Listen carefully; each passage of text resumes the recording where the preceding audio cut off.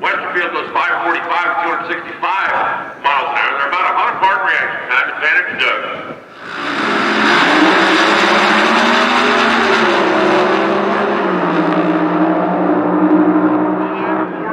266 miles an hour. Sean Bellemuer with it. Are you kidding me? 012 reaction time.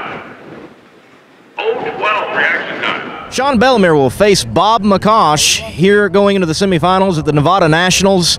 And currently, right now, low ET of the meet carrying on into Monday for the top alcohol funny car class. The Killer Bees are certainly got it on keel at the moment. Doug Gordon in the Beta Motorcycles machine, the world champion for 2023, will face Jim Whiteley. Now, Doug has had the number on Why Not Racing, and this is a rematch of the Fall Nationals at the Texas Motorplex, about to go down here at the semifinals of the NHRA Nevada Nationals.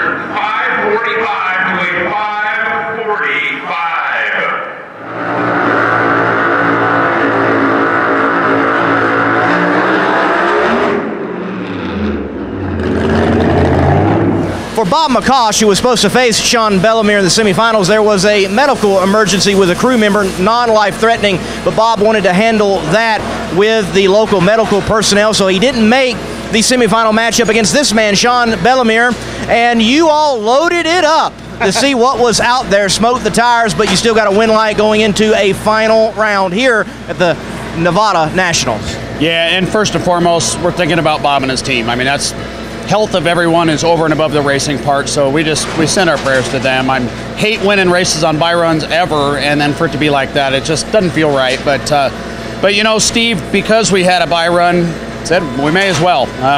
We knew racing either Jim Whiteley or Doug Gordon, either one of them was going to be really fast, so we had to find its limits, and we did. And so it was nice to have that. I really don't think lane choice is a big deal. So, you know, the Whiteleys are longtime great racers. Jim's been a world champion before, so you know they're going to be up for it. I know the Killer Bees are, and I feel like if I do my job, and we should be in pretty good shape. But take nothing away from the Whiteleys; they're tough. The other half of the final round here for the Nevada Nationals in Top Alcohol Funny Car, Jim Whiteley. He beat his wife, by the way, to get there, but then finally beat Doug Gordon, who has had your number in this Why Not Racing team, but it doesn't get any either. You got Sean Bellemuer. No, Sean, both of those cars are really, really good, and we got lucky to get by Doug. And Sean will go out and run a 39 or a 40 here, and if we can run anything close to it, we'll give them a race anyway. We'll try. So they're hard to beat.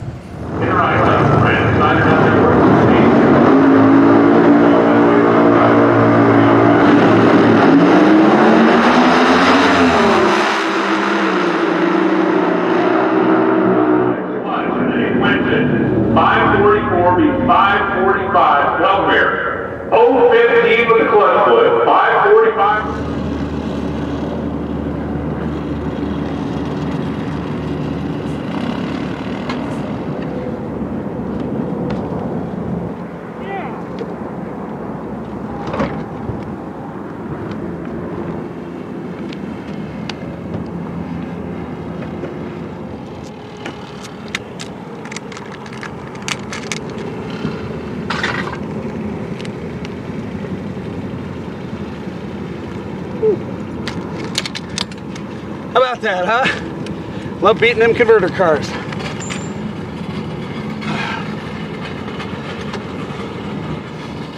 It's Monday at the Strip at Las Vegas Motor Speedway. The Nevada Nationals are wrapped up for top alcohol competition, and this is the funny car winner. And I have been informed, if you've raced on Monday, you've won it.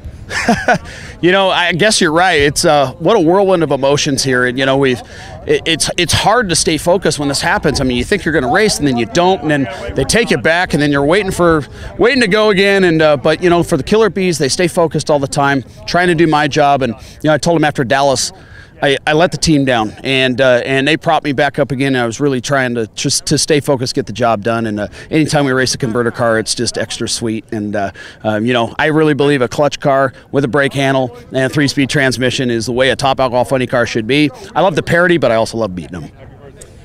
Yes, you did not secure the rights to have a 1 on this car for 2024. You'll have a 2 on this car, but it's got to ease the pain to win on a birthday weekend for someone so important in this team. Well, and that was part of the driving factor too. I mean, Steve Boggs' 80th birthday, and for as long as he's been out here doing this, and you know how good he is, how many years he's been so good at this, it gave us all a little extra pep in the step. And heading into the winter time, and you know we still got a couple races left. We were going to try our best to win them too, but heading into the winter time, I mean, obviously we are already looking ahead to the goal of 2024 and making plans to do so.